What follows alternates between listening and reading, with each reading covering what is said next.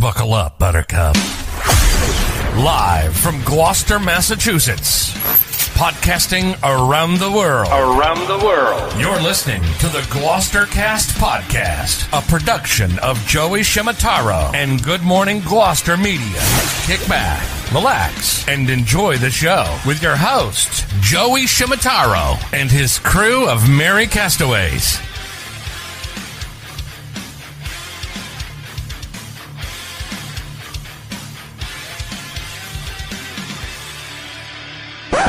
No piping plovers will be intentionally harmed in the production of this podcast.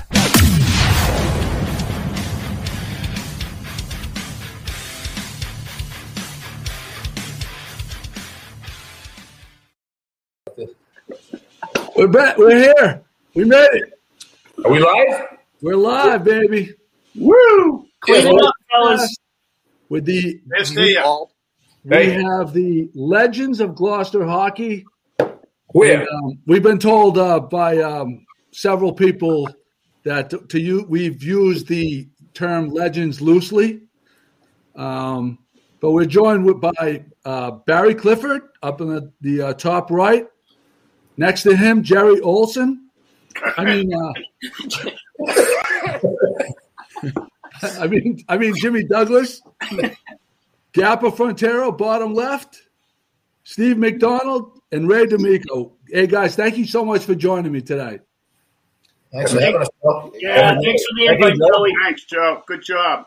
I'll tell you, we've done, this is our 465th podcast, and I'm not sure if there's been one that's been more anticipated, that I've got more feedback ahead of time on than this particular one. I think it struck a chord, the subject matter, and a little background. I think it was last Friday or Saturday. It was 2:00 in the morning, and I shot up out of bed, and my wife kind of was like, "What's the matter? What's the matter?" I said, "I got this thing about Gloucester hockey back in the late 70s, early 80s, and it just kind of snowballed." I was trying to think if there had been anything in Gloucester sports history that came anywhere close to the electricity, the excitement of Talbot Rink in that era. I know, I'm going to let you guys talk. I don't really want to talk too much, but I just wanted to set it up. And then I got a hold of Jimmy helped me out a lot. Barry helped me out a lot. Gappa with the photos. And just talking to people, I said, I wanted guys that had stories to tell, and all your names kept coming up over and over again from all the different people I spoke with. So I'm really honored to have you guys with us tonight. Good character reference, and I mean character. Well, thank you, Joe. Hey, Joe, we should probably set the record straight on this legend thing before we go any further. All right? I agree. All right, so legendary status can be obtained in numerous ways, and some of us have obtained it maybe off the ice or in the locker room. All right, Stevie Macdonald, he's in that legend talk. The rest of us, we're along for the ride and maybe earned our accolades otherwise. So let's just be clear about that. I'm lucky, just like you guys. I'd agree, Barry. Most of our legendary stuff was done off the ice. Today. As customary, what we normally do on the podcast is we, especially the nighttime ones, we everybody tells what they're drinking. I happen to be drinking Ryan and Wood. There we go. Malt whiskey. That's my drink of preference. What are you guys drinking tonight? I'm about to switch up from the Tito's, Joe, and I'm gonna head on over to the Slane. There you go. Gappa? I got the body armor. I'm sober, so. Jimmy, we didn't ask you. What are you drinking? I'm going from the Dunkin' Donuts iced coffee over to the Tito's here. There you go. Stevie and Ray? Knob Creek. We got a little Knob Creek here with a bear shooter. Nice. Very nice. I want to hear from the people out in the studio audience over here. What you guys are drinking? Type it in. We'd like to hear what you guys are drinking as well. Well, now that we have the whole Legends thing out of the way, Barry, I wanted you guys and Barry and Jimmy, I want you guys to pay homage to some of the actual real greats of Gloucester hockey. Could you guys speak to that? Sure, Joe. I can start off. The first name that comes to mind, and there's a relation between all of us, is our head hockey coach, Don Riley. Simply, one of the greatest. And, beyond that, Dwight Montgomery, who I played with, fortunate enough to play with in 78 and 79. Of course, my brother Stevie Douglas, one of the best players ever to play GHS. And I was talking to Eddie Currier, too, and he wanted me to bring up some of the older guys from the 60s. And he threw out a couple of names besides Donnie Riley. Was John Burnett, who was a goalie at the time. I guess he was a phenomenal goalie. Gino Barrett, Eddie mentioned, along with Tommy Babson, who went on to play, I think Eddie said, at BC. And one other former coach Eddie brought up was Dana Nolan. There you go.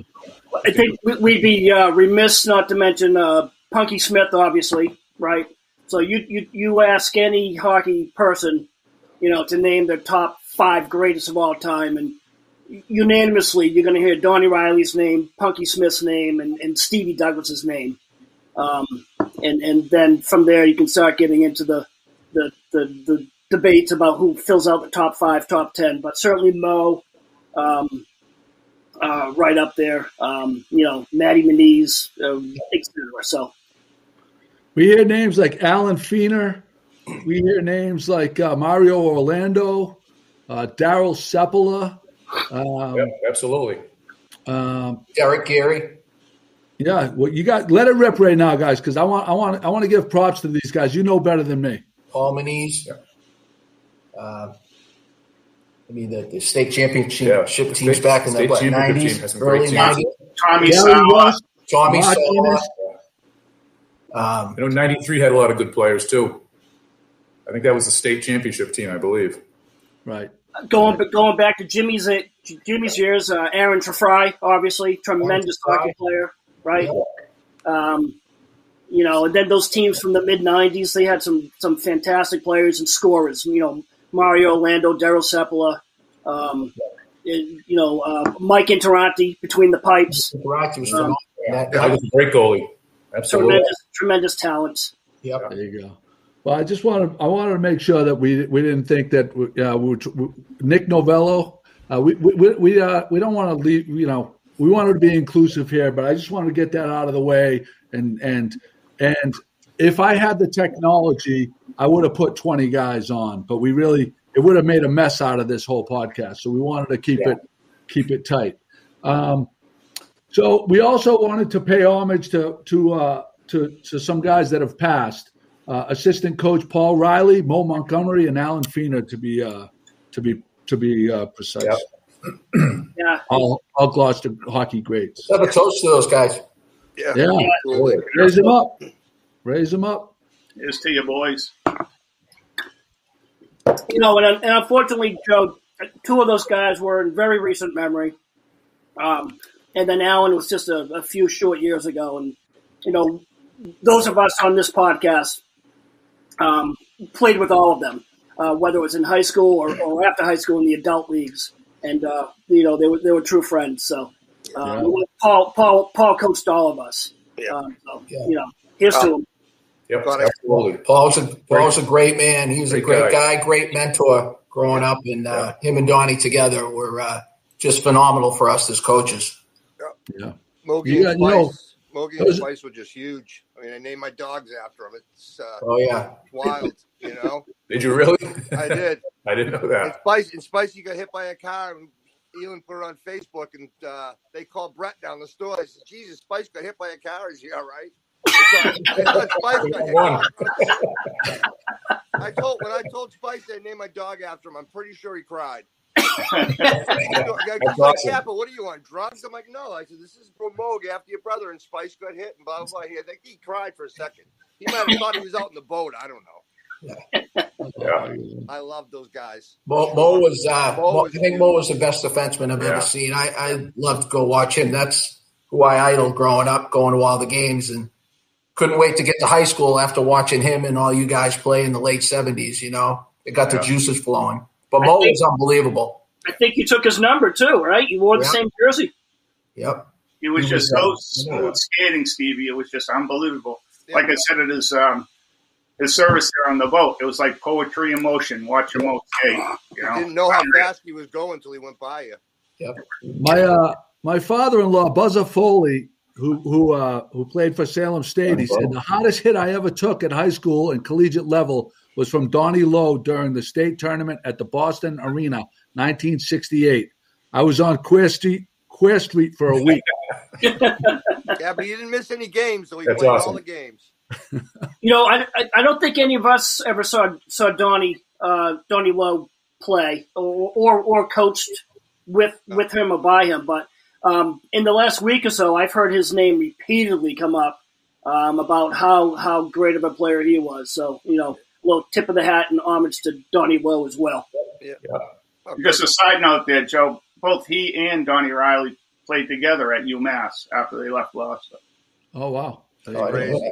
But you know how Donnie could manhandle you with one hand. He just, even in practice, you know, he'd take me and Ray or whoever it was and just throw us aside with one hand.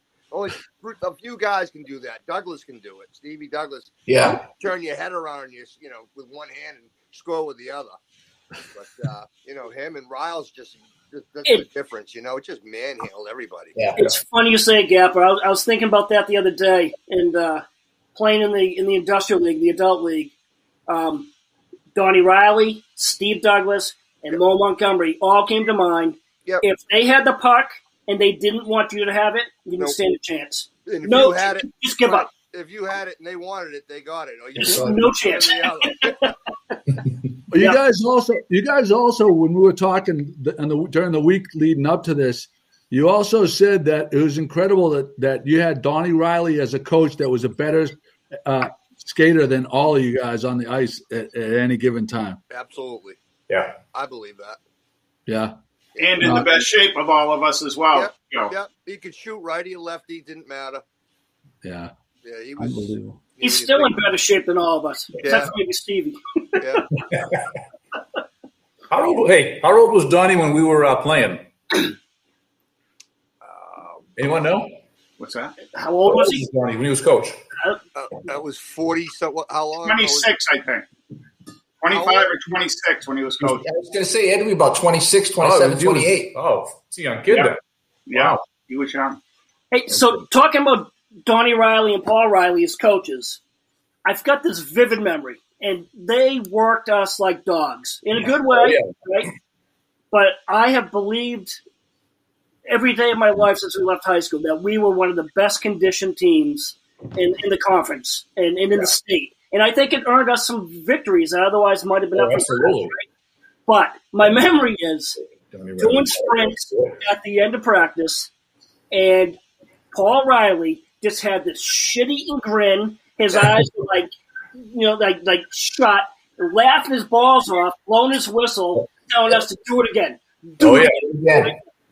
You know? And blue line back, red line back, red line back. Boards to boards. Yeah. Hey, remember the practice with no pucks? They took great joy in skating us, but we all got into it. We all bought into the program. Yeah. Do you think he got that from the movie Miracle? When remember that great scene? Kurt Russell again. I think Herb Brooks learned that from Paul Riley. Yeah, probably. Speak of the devil, look who we got here. Little surprise for you guys. All right. I thought this was Gloucester Legends. Who are these guys I see here? What is this? Some kind of joke? Hey, wow. Lunch Pail Legends. Loosely used term. The ice.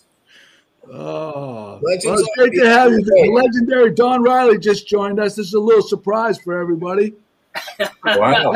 Thanks for joining us, Donnie. Yeah, well, thanks for giving me the invite there, Joe. I love to hear what these guys have to say all the time. Well, I'll tell you, like if the studio audience had to hear what we had to say before we pressed the go live button, we'd probably be pulled off the air.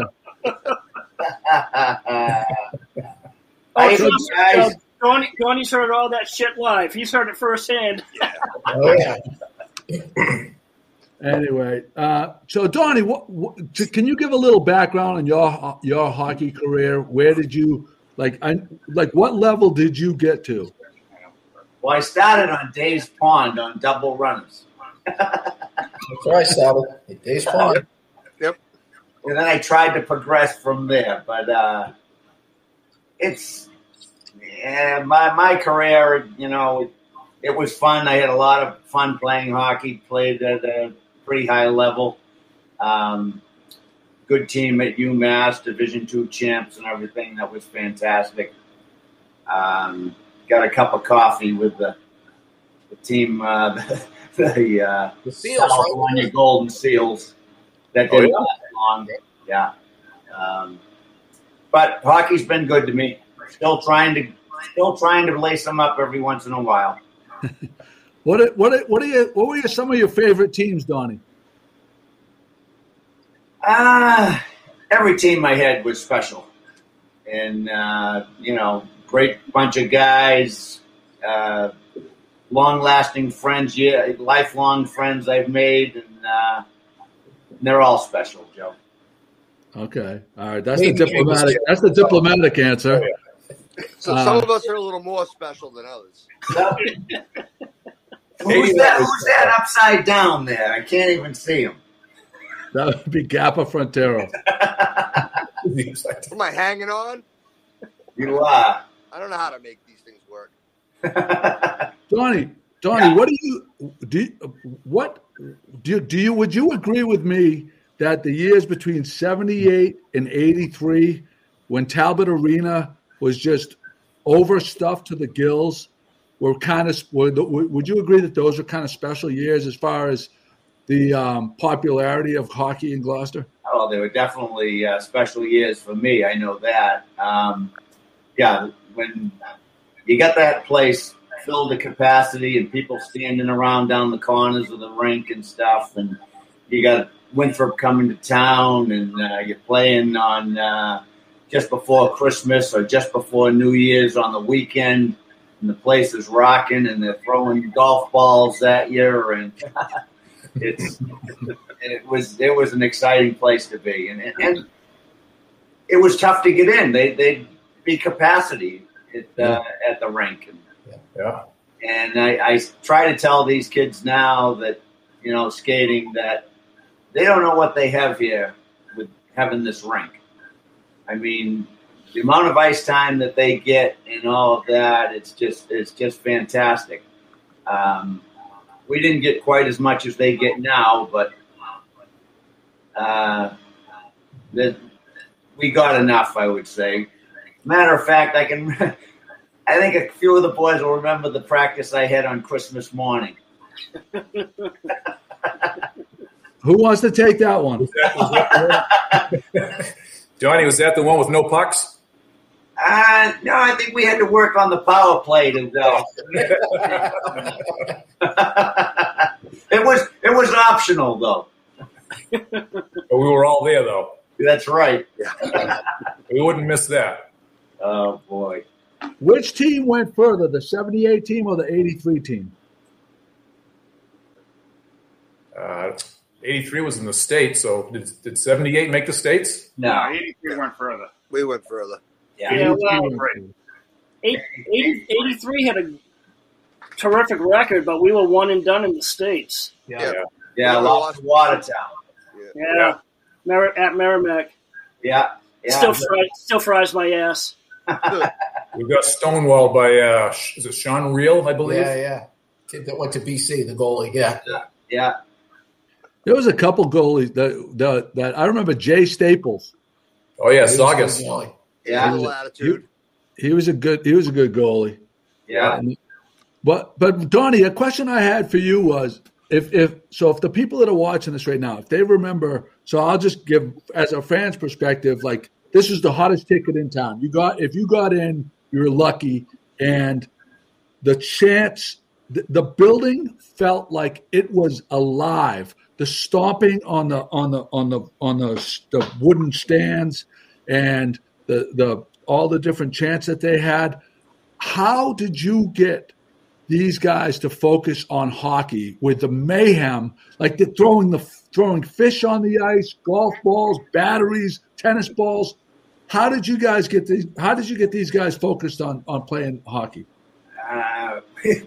It was a chore, I would say, but I think they bought into it right away, and I give them a lot of credit for them keeping their heads on straight. We had a couple guys that might get out of the line every once in a while, but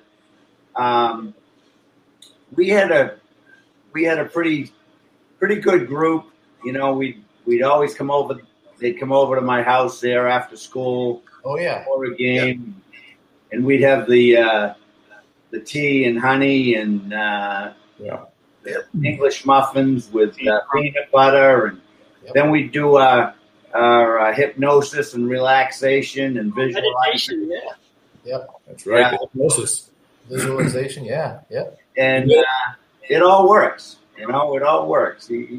That's part of the game, I guess. Now, but it's not to interrupt, but speaking for the '83 team, we had a crew that just bought into the program. Right, it was a good collection of guys, but we had 3 really strong leaders, captains, and Stevie Mack was one, and Phil Gigoloni was one, and Brandy Fennessy was the other one, and they corralled us. They were true leaders, and they made us buy into the program and kept us focused. So, I want to really acknowledge the 3 of them, because I think they fostered an environment where, we didn't get sidetracked. We bought into the program and we were ready to go come game time.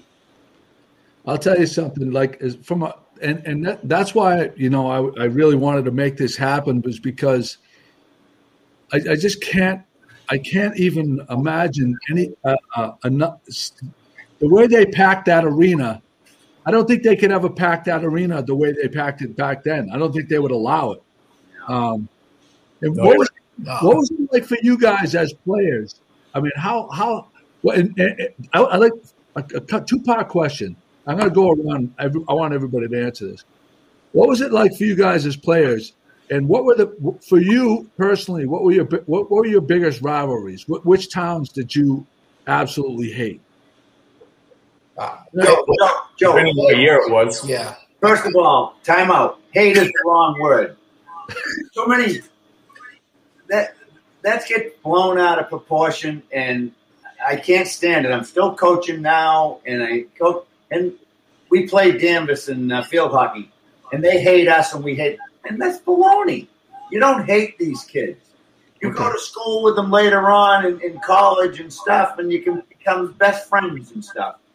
Yeah. That word hate, I mean, there's a rivalry, yes, you hate to lose to them, but to say you hate an opponent, I don't agree with that at all. Okay. All right. Just my point of view. And the way I was brought up, and, hey, you play somebody, you play hard, the game's over. That's what it is. You shake their hands. Joey, that's why he's one of the greatest, because he's still teaching us life lessons today, right there. Well, I mean, I could see how he could say that as a coach, but I felt like there was an intense route. Okay, is it okay if we rephrase it into, like, who were the biggest rivalries? I think Danvers, Winthrop, Saugus, Marblehead. Yeah, those are big rivalries. I hated Marblehead.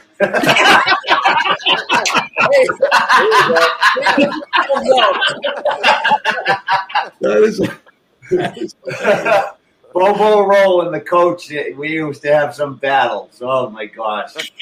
Oh, yeah. But I think, Stevie, didn't you go play with somebody from Marblehead in college? Yeah, Joe Lonnie. Yeah, right. Became good friends.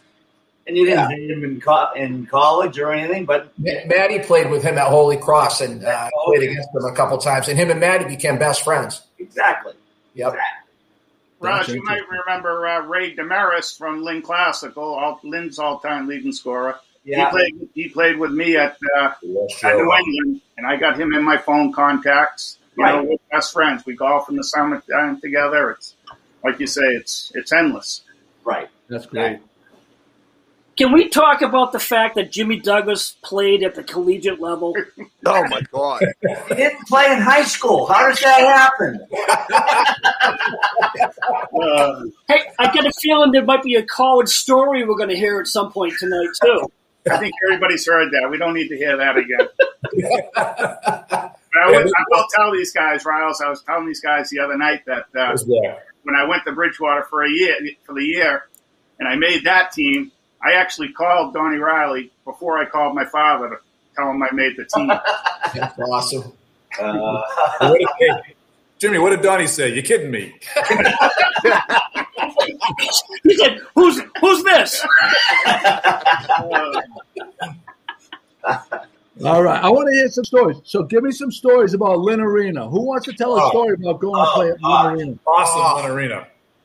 Remember the game we played them in the playoff? Were you guys there for the playoffs?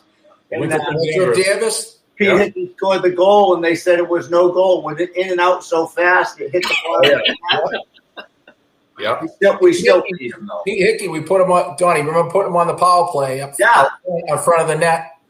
He's like 6'2", 230 in high school. Nobody could move him out. Yep, just stand right there. Just stand right there. If you could get a shot on net, he was going to bang the rebound. Remember the play we set up with him? We gave it to him behind the net. He did the no-look pass out front to Maddie, and the kid hit the full net to put it in. Yep. Oh, boy. That place was awesome, the old barn. That place was Arena. Yeah. Remember the fans were throwing batteries and golf balls and whatever else on the ice. Wire around the boards. It used to be insane. Who was That was an arena, too, that a lot of high schools around the whole area played there. Oh, yeah. Both like on a Saturday, you'd have 7 or 8 games, one after another. Yeah. Yeah, you could go there at noontime and watch hockey right till 9 o'clock at night. Yeah, it was awesome. That is awesome. But someone was telling me a story. I forget. I don't know if it was Mr. Gigaloni, but they was telling me that he tells a lot of stories. But he was telling me a story that was an away game. And I'm not sure if it was Winthrop or and you guys. It was a heated rivalry game. Came out. It might have been Gappa, and all the windows in the bus was smashed out. That wasn't one of our years. No. Yeah, sounds like one of his stories. No, I don't remember. All right. No, that's before our time. That wasn't what we didn't have that. No. Remember back then you had to get 26 points to qualify. Oh yeah. For the tournament, it was 75% of your games. Yeah. We were 11-4-2 one year. We didn't make the playoffs. Yeah, that was 78. Yeah. And then 81 too, when we I think we missed it by a couple of points there. We won the conference championship. We beat Winthrop and Danvers, but we only ended up with 24 points, and we didn't. And those games didn't count. Yep. Yeah, imagine that. And we were hot games of the year. We would have done some damage. I think we would have had a good chance. Yeah. What was it like playing? Like when that industrial league is absolutely legendary. It must have been pretty wild to play with, be in high school and play with guys that were 20 years older than you. That it was just such a legendary league. Do they play anymore? I think they do, but I'm not sure how many teams they have. Yeah, it's different now. That's for sure. Yeah. No. So I gave you guys an assignment. I don't know how many of you read it, but I wanted to talk about who had the biggest shot. Number one, who was the sniper, and who was the toughest, and who was the best goalie. And biggest shot I ever played was probably Peter Hickey. Pete Hickey's shot, no doubt. Pete Hickey's shot from the point was probably the Yeah. The nastiest blast I've seen. Remember our game against Marblehead when we were down 5-3 up in our rink? 70, I think it was my senior year, 70. No, it might have been 78. And we were down 5-3. Aaron DeFry wins the faceoff back to Peter, and he let that shot go. The puck went in and out of the net before anybody moved in the faceoff. We came back and ended up winning the game 7-5. Yeah. It was a huge game. And like I said, I think that puck would have ended up in the Mill River if it didn't go in the net. That's how hard he shot the friggin' puck. Thank God he doesn't shoot like you, Douglas. He would have broke the glass every year. Would have hit the glass, not in the net. What? I'd say Mo, Hick and Mo, too. Mo had a great shot. He did. Not as hard as Hicks, but he could place it anywhere he wanted to. Right. Exactly. A lot of people say that Matty Muniz was he was a sniper. Was the sniper. Yeah. Pure goal scorer. Goal scorer.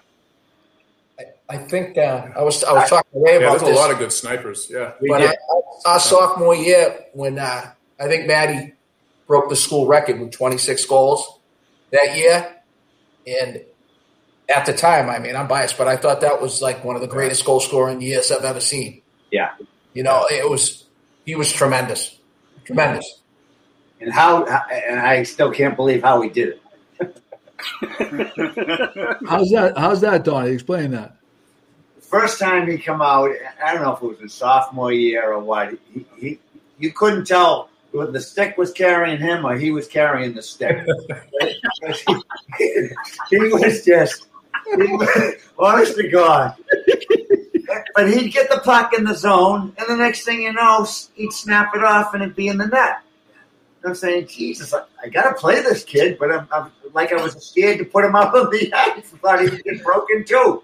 But what a competitor, I'll tell you. He could put it in the net, and he got better and better and better, and his confidence level and the whole 9 yards. He was just fantastic. You know, I saw an article in the paper the other day, last week, because Matty's assistant coach of the high school team now, and they got a quote from him. And he's coaching his players now, shoot to score, which seems like an obvious concept, right? But a lot of guys are just going to shoot and put the puck on net. Matty says, you know, when you shoot to score. And it's a mental thing. And I think he must have had that just a natural instinct from when he was a youngster. And damn, the kid, the guy could score. Yeah. Non-stop. Yeah. Who are some of the best? Who are some of the best goalies? All the levels he played at, he scored goals. Yeah. Remember that one in Danvers? He scored 2 goals in 7 seconds. Yeah. Down 4-3. I think he did in Beverly. Like a minute left, right? Was it a minute left, Charles? Something like that. He scored the tying goal, then he went to the goalie right in his face, and he said, "We're going to get another one too." About 10 seconds later, he got another one. That's a true story, Donnie. Matty and I were living together, and he was telling me the story. He said he scored, and he looked at the goalie. He says, "And I'm not done either." That's like Big Poppy calling a shot right there. That's Oh yeah, that's incredible. Okay, let's talk goalies. Some of the best Gloucester goalies. Who the I think Mike Interanti was very good. Yep. Yeah, he was great. Where does Eddie Currier fall on that list? Who? Eddie Currier. Eddie was a backup goalie when I played. You're going way back. I love Eddie. Eddie used to pick up our fish for J&P Trucking. Just a great guy. Just a great guy. Joey, we had some good goalies in our day. You know, and I think I remember John LaFarda made the All-Star team one year, and Nick Cimino may have also, but I think he did. But later on in the 90s, Mike Interanti, I think, maybe set a new standard. Yeah. You know what I'd like to ask you guys? Wait a minute. We had more goalies than Mark Bayard. Oh, there you go. Yeah, as long as you didn't shoot from the red line, he was good. Shot from the red line, he didn't know it was coming. Yeah. Peter Sutera. He needed contact. One of the best athletes in Gloucester High School. at the time and played goalie was Tommy Conrad. Oh, yeah. 78, wasn't it? Yep. Tommy Conrad. Eddie Currier said John Burnett from 1966. Oh, yeah, definitely. There you go. Wasn't born yet. Did they wear goalie masks back then? Yeah, he had the face, the one that was molded to your face. Really? Yeah. Jerry Cheever. Wow. Yeah. Piece of hard plastic. So I had another question, and the question was, who are some of the big-time Gloucester hockey people that were involved, but not necessarily players? Maybe middle school coaches, announcers, bus drivers, rink managers, but were always around Gloucester hockey, loved Gloucester hockey, but weren't players. Well, you had to go with Chuck for driving the bus. Absolutely. Yeah. He was fantastic. He was Chuck awesome. Madruga. Yep. Doc Enos was at every game. Yep. Oh, yeah, he was Always writing us up. Our middle school coach, Steve Novak. Novak was fantastic. Yeah. Great guy, great coach. Tennis ball in the morning. Go for the tennis ball. That was awesome. Hey, Donnie, remember Tut Madruga? We couldn't leave for a game unless we had the Doors 13 tape for the bus. Yeah. I think we actually turned around in Beverly one time and went back to Gloucester to get the tape. Oh, boy. Silvera, stats. Oh, that's right. Oh, yeah. Brian Silvera. Brian Silvera, that's right. Yep. Yeah. Kyle Curley says Paul Landry. Remember Paul Landry used to run the rink? Paul Landry. How about what he did for you guys for the locker room? Remember, that's the first time we had our own locker room that had cubbies, names on them. Yep. We had carpet, chairs, everything. That was great. awesome. That was awesome. We had individual, director-style chairs. Captain's chairs. We thought we were king chicks. It was wonderful. Yeah. Yep. We actually thought we were good. that must have done wonders for your confidence. Paul Landry, we used to go to him and ask for in high school. I remember ice time. Can we go skate for an hour? It's wide open. He used to make us wash the boards or the glass. He's like, you guys go wash the glass for an hour and you can go skate for an hour. He was great. Right. We were so fortunate to have that rink. It was just unbelievable. And it's funny because our season didn't start the day after Thanksgiving when tryouts started. It started, a couple of months before with captain's practice, and the team started to mold right then. We didn't start molding after Thanksgiving. And we're so fortunate. And guys like Al Stewart, who ran the rink there for a while. Exactly. The rest of the rink crew, they did take good care of us. Bobby Williams. All those years. Yep, Scotty Williams, his dad, Bob. And, Donnie, I remember the blizzard of 78, okay? Everything was shut down. I think you cross-country skied up the rink. You had the keys. He called everybody, said, guys, if you can get up here, we can skate all day. Next thing you know, the whole team's up there skating. It was great. We got there one way or another. I think Spicy and Mo, they skated there from Lanesville. And that was a great time. We agreed not to divulge certain stuff. Well, they gave him the keys. Yeah, I should have mentioned that we have a couple of games we're going to play here, some trivia. So if you share the podcast, Jimmy donated 2 prize packs. One, two tickets for Cape Ann Whale Watch, and 1 4-pack of Cape Ann Whale Watch tickets. Grab me one of these. And we're going to do at the end of the podcast. We're going to do a little trivia game. I also have a prize for anybody that shares the podcast right now on Facebook and types in "shared." I have a Tom Brady puzzle is one prize, and I also have an unused dash cam dash cam. So if you share the podcast, you type in "shared," you have a chance to win those 2 prizes. And at the end of the game, at the end of the thing, we have a couple of awesome Gloucester hockey trivia questions for you. Donnie, I had a question for you as far as how do you feel about the athletes today playing sports year round, like with the club hockey and stuff like that? Is that a good thing? I don't think so, but that's just my personal opinion. If you looked at, and I written down some things, and I think if you looked at all the teams and all the players that played on those teams, 95% of them were true athletes that played other sports. And that goes from the top player down to the bottom player. There might have been maybe a slight percentage of those kids that were pretty good that only played one sport. And to me, you're missing out. You're playing that one sport. You play all the different sports in high school. You're bonding with friends that you're going to have such a much better experience in high school. Isn't that the reason why we all played soccer? Our year there, didn't we play soccer because we had to get in shape for hockey? That's the only reason. We did not enjoy the game of soccer. We played it to shape for hockey. I played goalie because I don't like to run at all.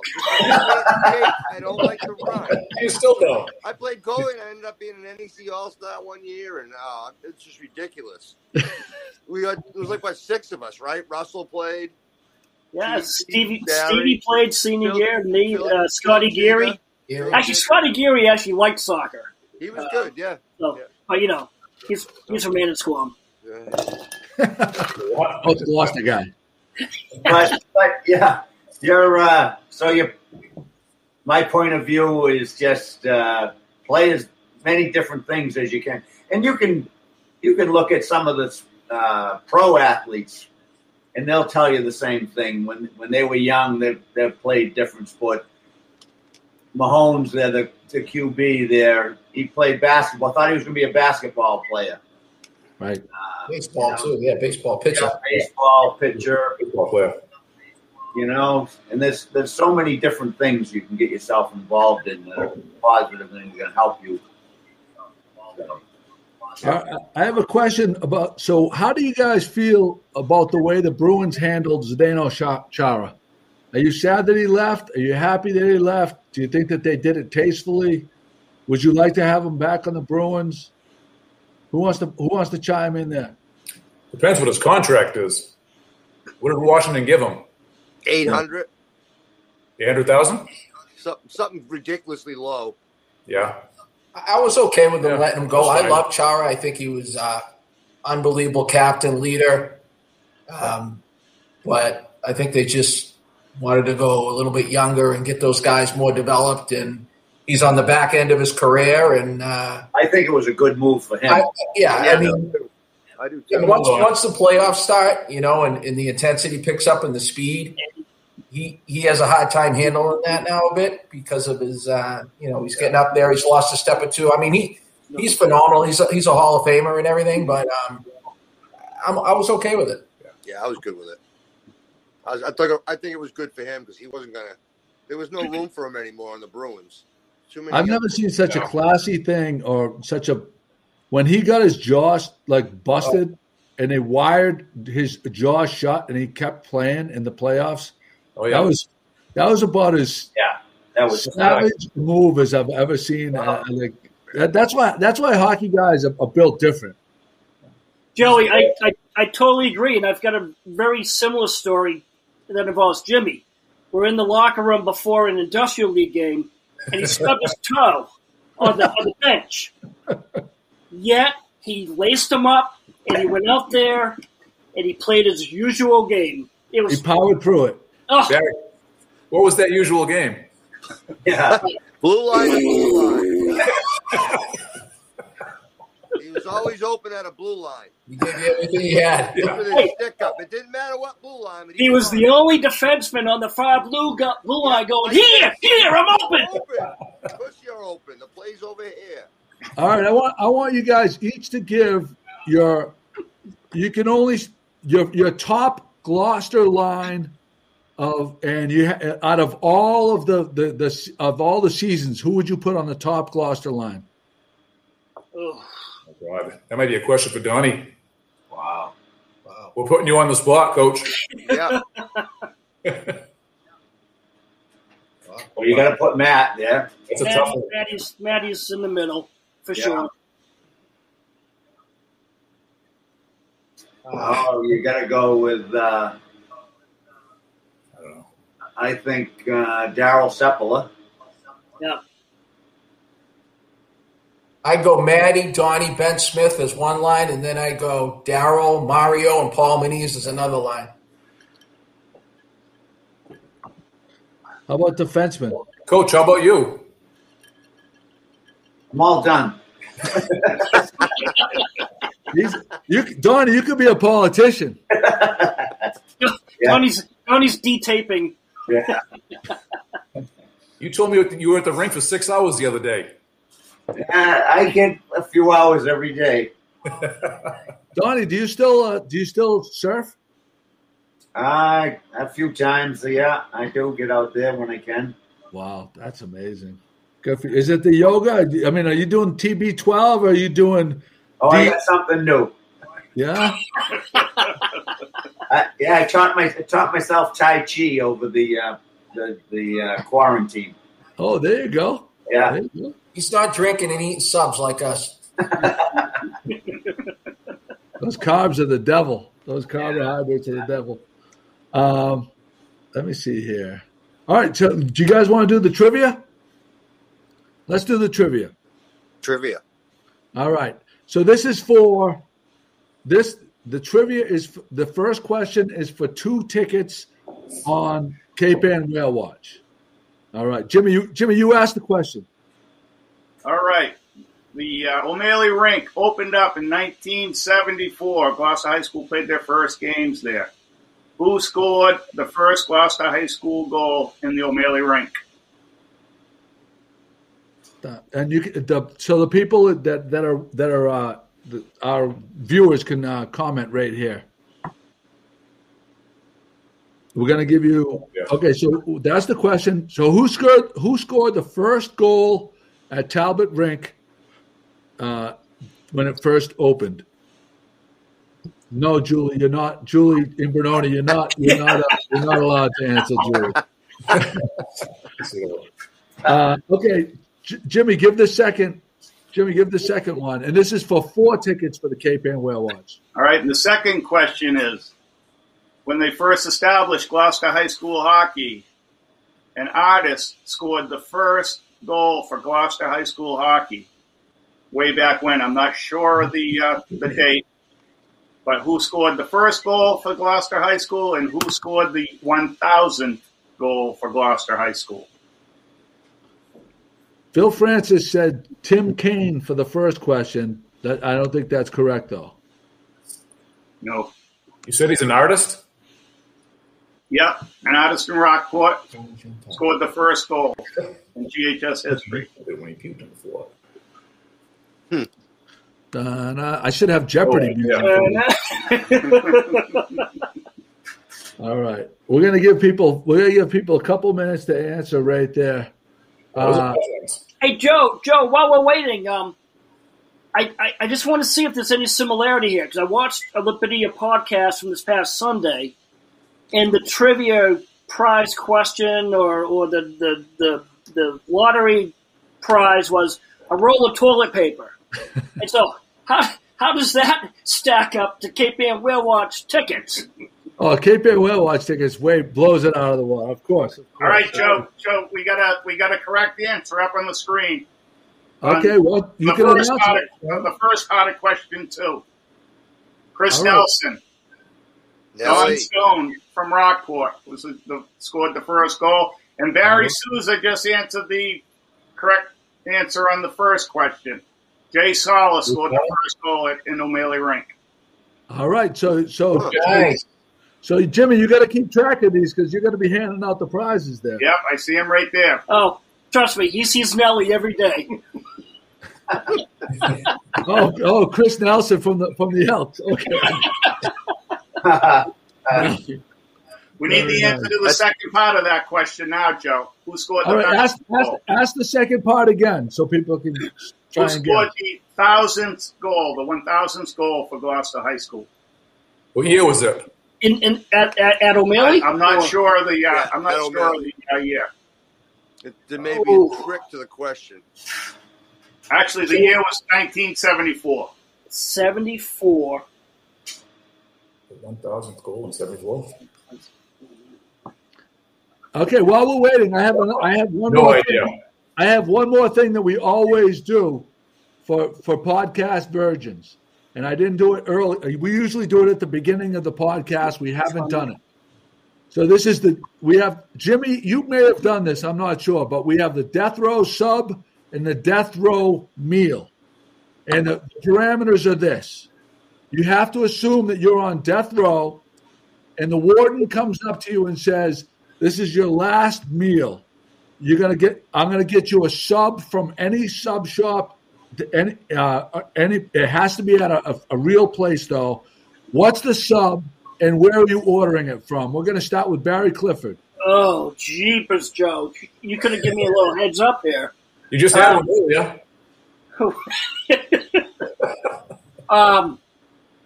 Well, if I'm on death row, I'm definitely going to cheesesteak bomb, and I'm probably going. Oh shit! I'm going a bomb from Virgilio's. A bomb from Virgilio's. Wow, interesting. Okay, great. All right, Jimmy, what do you got?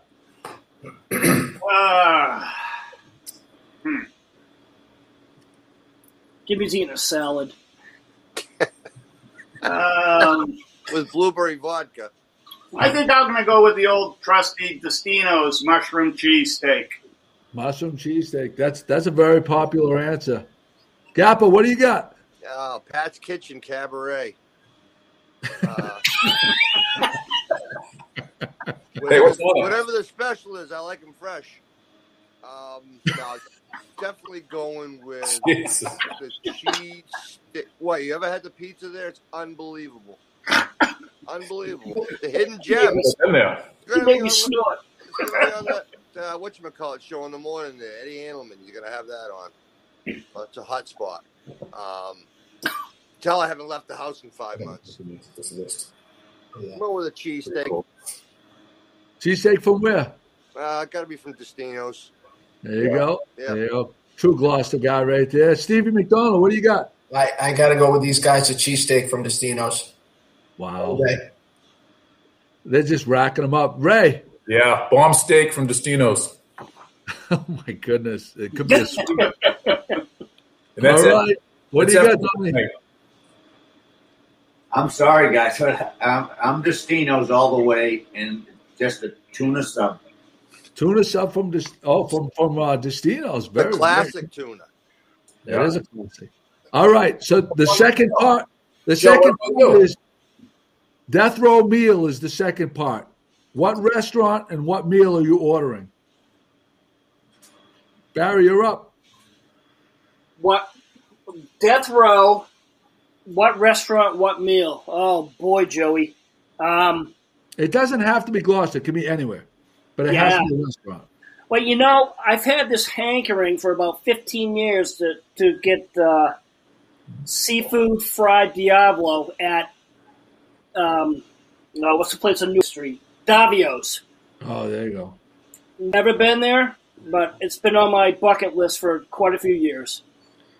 All right, Jimmy Douglas. Lobsterland seafood risotto, hands down. Wow. Gappa. Boy.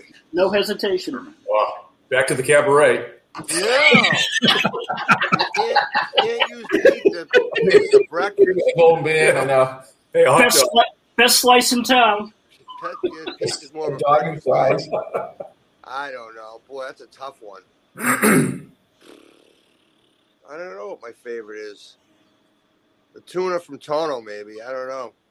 Tuna from Tono. Yeah. All right. Yep. Good pick, Mike. No kidding. Stevie. I'd say probably maybe the Capitol Grill, filet mignon, some oysters on the side. There you go. Jesus. Lots of oysters. That's only an $80 steak. $6 oysters, why not? Ray. I got to go seafood marinara from the Blue Mountain with a tall glass of red wine. Well, I don't know if they wouldn't be able to give you one because they're closed now, right? Yeah. I heard they might be reopening. Oh, that's a little insider tip right there. Nice. Very nice. One of my favorite restaurants right there. Good spot. Good spot. Donnie, what do you got? Well, one of my favorite places to eat, and go there quite often before the pandemic, obviously. But Seaport Grill and a Fisherman's Platter. Yeah. Oh, yeah. Can't go wrong. Can't go wrong. All right. The last question I'm going to ask all of you guys is from Nicole Schraft. What is your best high school hockey-related memory? Barry. Joey, I was hoping you were going to ask this question, and I'm going to try to be as quick as possible. We're in the locker room before the game. Winthrop or Saugus is in the house. We got the doors cranking in the locker room.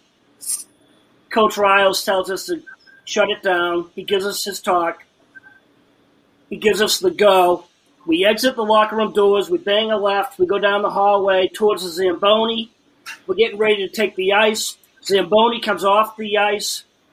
The rink workers clear the snow from the Zamboni, roll out the rubber carpet. That siren from the rink, woo, right? It's screaming. The stands are pounding, screaming. There's electricity everywhere. Sorry, I'm getting animated, I know. And we take the ice. And you do a lap. You do a half-rank lap, 2 or 3 laps. You're jacked up. You're going full speed. You're doing sprints. And it was just electric. I've never felt any excitement like that in my life. And the comments are going to light me up about that statement. But just that atmosphere of taking the ice with a full house and the energy and the excitement and the anticipation, getting ready to drop the puck. One of my best and most fond memories of all time. That's awesome. Jimmy, how about you? Yeah, unfortunately, I got to follow up with Barry. I mean, there's no other way to explain it. It's just the experience of stepping onto that ice. And, again, I keep referring back to the Winthrop game in 1978 when they were defending state champs, and we came out and beat them New Year's Eve day 5-0. It was just – the place was electric. And like I say, up until that point, that was the biggest crowd that was ever in the O'Malley rink. There were 3 rows deep all the way around the glass.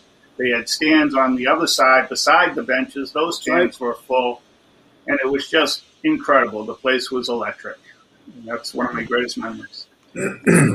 All right, Kappa, you're up. Yeah, I don't know. Just you know what? I always think back. I couldn't skate for shit. Not everybody knew it. Riles knew it. But every time there was some type of ice to be taken, someone got hurt, someone missed the shift or was missing it. For some reason we had eye contact, and I got all the ice. It was a good feeling. Yeah, that was pretty cool. How about when they dressed you up like the fisherman? Oh, Jesus. Well, that was Paul. I think Donnie yelled at him and me for about a month. But can you tell me? Remember, I was throwing the pucks into the crowd at O'Malley, dressed as a fisherman. Yeah, they were throwing them back. Get him off the ice. Not one of the better memories. But no, just the feeling of overachieving with the boys that I grew up with and stuff is just, memory alone. I've been playing with Cheesy since I was 5 or 6. All these guys, we all played all those years. And that was the culmination for me. I knew I wasn't going anywhere. I was lucky to play D1 once in a while. But, that's it. Just hey, Gap, you were a hell of a centerman. Never lost a face-off. Yep, that's right. God knows I had to have something, right? Stevie, what was your greatest hockey-related memory? I mean, I have to echo what Barry and Jimmy said. I mean, those guys are spot on right there with coming out and playing in front of the best fans in the whole conference, packing the house. It was unbelievable. But I'll kind of think about the other thing I was thinking about is my sophomore year, the playoffs up in Lynn Arena. Those 2 back-to-back games against Winthrop and Danvers were unbelievable. They were electric, and two of the best games I've ever played in. Those 2 back-to-back games, and we were underdogs and beat those guys. I think Winthrop, we beat them. We lost the first half of the season, the first game. The second half, we beat them, and then we beat them twice in a week, I think. And they were a good team. And then we went up against Danvers, who beat us twice in the regular season, and we ended up beating them for the title. And that was unbelievable. That was electric. So those are the 2 memories that I can think of, among others. How about you, Ray? Joe, I can tell you my favorite memory. I got it right here in front of me. Thursday, February 19th, 1981, we played Danvers in Lynn Arena and upset them. They had beaten us 4-0 and 4-1 during the season, and basically no one gave us a chance to beat them at all. And we pulled off a huge upset. Wow. And I'll tell you, that's my favorite favorite memory of all time right there. How big of a boost was it? Was the backing from the city, like the fans for you guys? Like, did you guys feel like you were a team of destiny? Like, did you because there was something so special about those games. Like, it's I was just a fan. I mean, it's just a kid as a middle school fan, but like that, I just can't imagine what it must have been like for you guys. To go to a rink, away from a Melee rink and see 1,000, 2,000 fans from Chester, it was unbelievable. Yeah. It really was. Like on a Wednesday night in January when it's 20 degrees out and see that many fans show up to watch us play, it was just unbelievable. Joe, and the thing I recollect the most is, as a team, we had kids on the team from East Gloucester, West Gloucester, Lanesville, in the inner city, if you will, okay? And then you go up to the rink on a Saturday night, and all of our buddies were in the stands. It was almost like a melting pot of people. The kids from all over the city would congregate at one end of the rink. And for that one night, everybody was friends, cheering us on. It was an unbelievable memory. Absolutely. Donnie, we're going to put you on next. Eddie Currier has a question. I see it. Donnie, about playing. Where is it? I put it right on the screen for you. Yeah. In the garden. Oh, yeah. Yeah, when this was my junior year, we played Needham in Boston Garden. We were in the quarterfinals of the state tournament.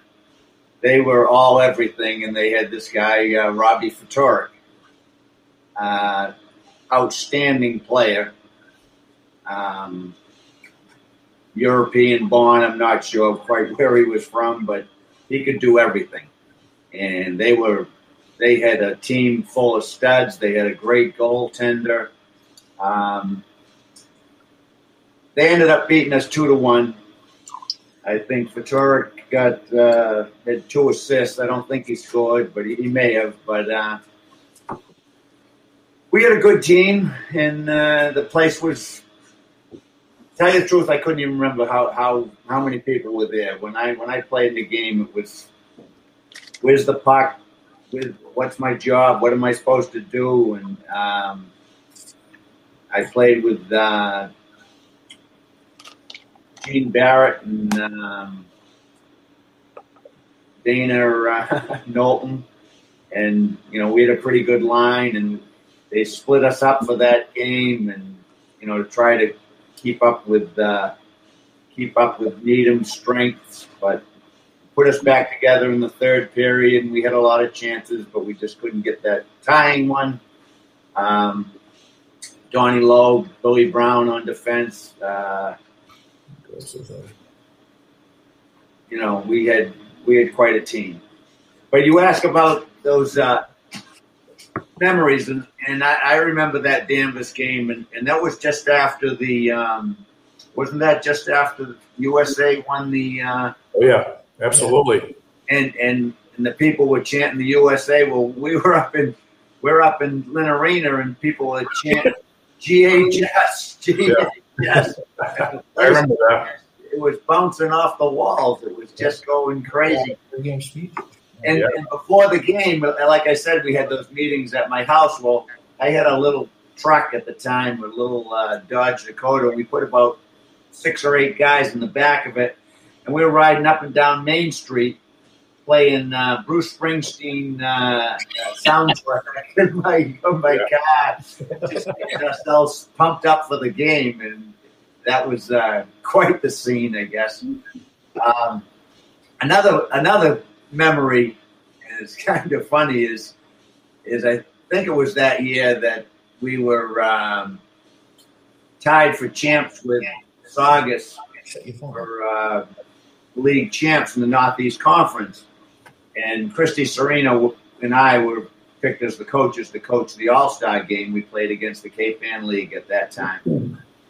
So we're in the locker room getting the kids are getting dressed, and we're standing there. And all of a sudden, Mike Ruzioni comes in, and he gives the kids a pep talk. So I don't know if Cheesy was there, and Pete Hickey, and probably Maddie or whatever. And so he does his thing, and he walks out, and Pete Hickey looks over. He says, "Who was that joker?"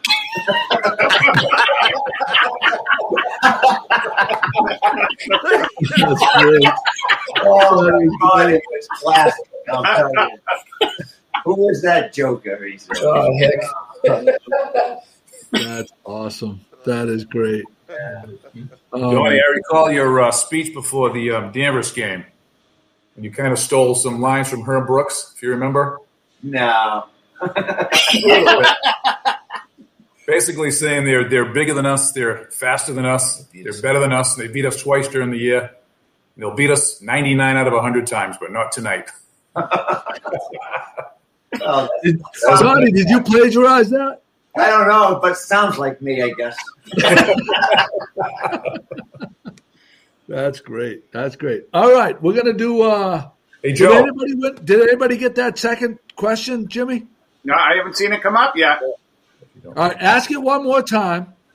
Go ahead and ask it right now. Who scored the 1,000th goal for Gloucester High School hockey history? All right, and that 1,000th goal, 1974. 1974. Okay, so if you share the podcast, we have two, and you type shared in the notes on Facebook. You can win a dash cam, brand new, never used dash cam, or a Tom Brady puzzle. And is that a Tampa Bay puzzle or a Patriots? No, it's a Patriots. Oh, who do you guys got? Who do you guys got in the game Sunday? We're putting money on it. So right now the spread is the Bucks are getting 3 points. So do it with the spread. Who do you got? Barry, go ahead. Yeah, I'm rooting for Tom all the way, but I don't like the points. On the money, I'll take the Chiefs. Jimmy, what do you got? Mahomes looks unstoppable. I would agree. How about you, Gappa? I got the Bucks. You got the Bucks plus Chiefs, 3. Yeah, Steve? the Chiefs are they're missing 2 tackles right now, so who the hell knows what's going to happen? Yeah. Steve? It's a tough call. I think I got to go with the Chiefs.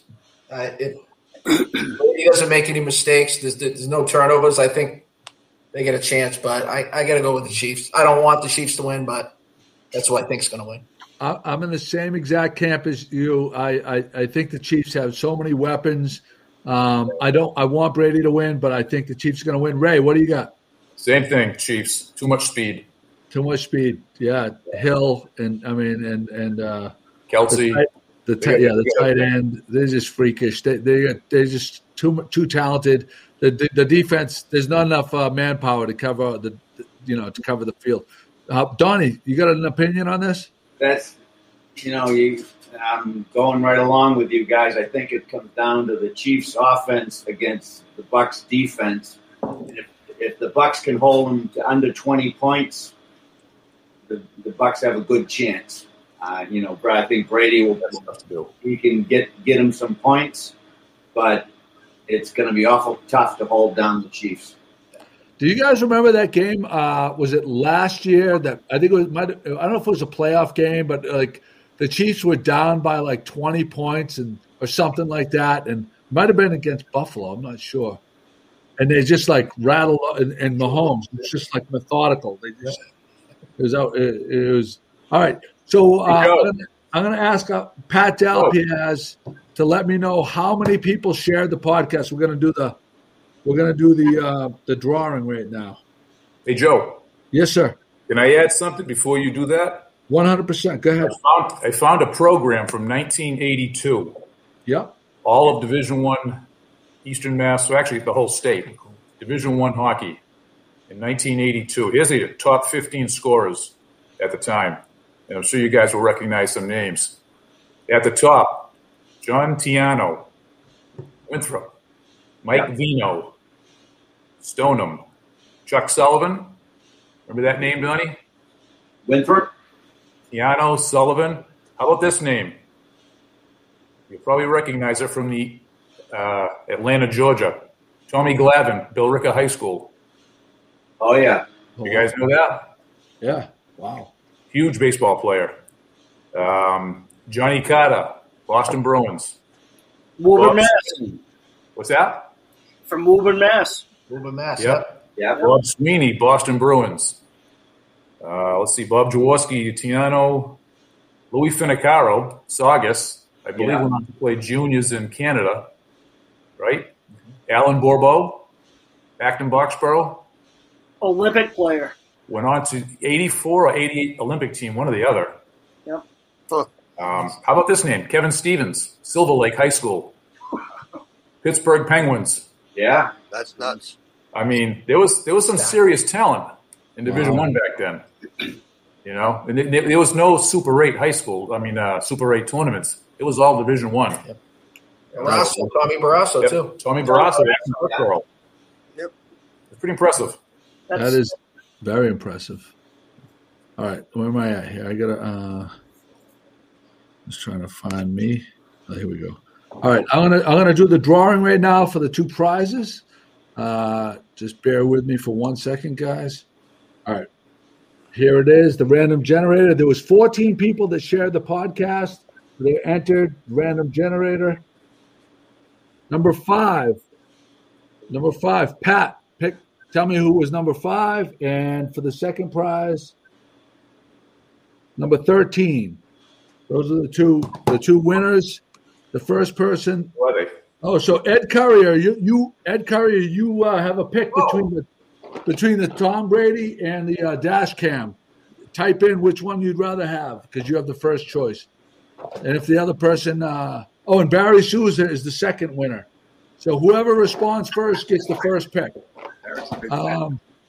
Bobble boy. So there you go, guys. Is there